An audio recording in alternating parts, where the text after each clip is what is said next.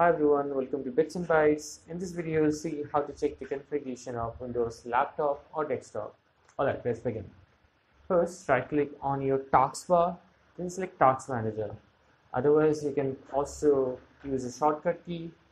Press Ctrl+Shift+Tab together to open Taskmanager. Okay. Then go to Performance.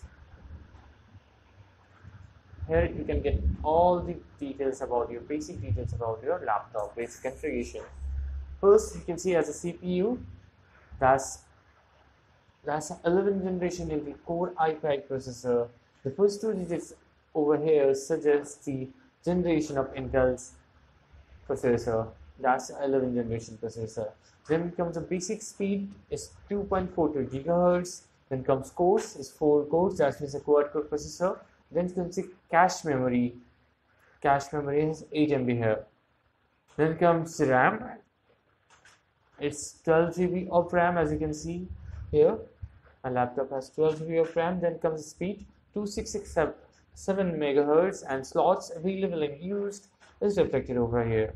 Then you can check the storage. Here is, you can see, this is the SSD storage. That's NVMe SSD, 512 GB of storage. The usable physical storage you can use is 477 GB. Then comes the graphic processing unit or GPU. That's integrated graphics of Intel's Iris Xe graphics.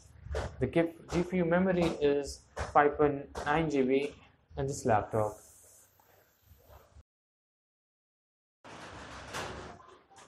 Here you can see all the basic details about your laptop, the processor used in your laptop, then RAM available,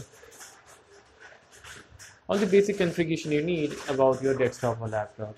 As you can see here, you can also see the RAM slots available and used here, if you can upgrade your RAM or not.